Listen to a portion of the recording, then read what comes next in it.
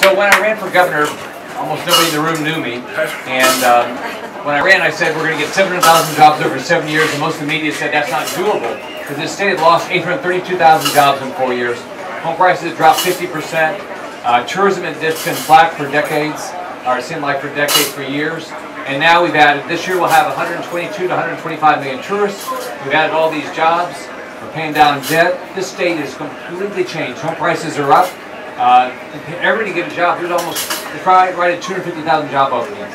So I told you exactly what I was going to do when I ran in 2010. And what I'm going to do now is I'm going to change the direction of D.C. We've got to have term limits. We can't have people up there forever and ever and ever. The president has term limits. Most governors have term limits. We have term limits for our House and our Senate, which we should. We need to have the same thing for Congress. We also need to make sure they can't easily raise our taxes. In this state, thanks to the legislature, we have a ballot initiative. This fall on the ballot says it's going to take a 2/3 vote of your Florida legislature to raise your taxes and fees. We need to do that federally also. They've got to stop raising our taxes all the time. It's unbelievable. In the last 40 years, my opponent's been in office for 40 years. The debt he's incurred, the tax increases that have happened.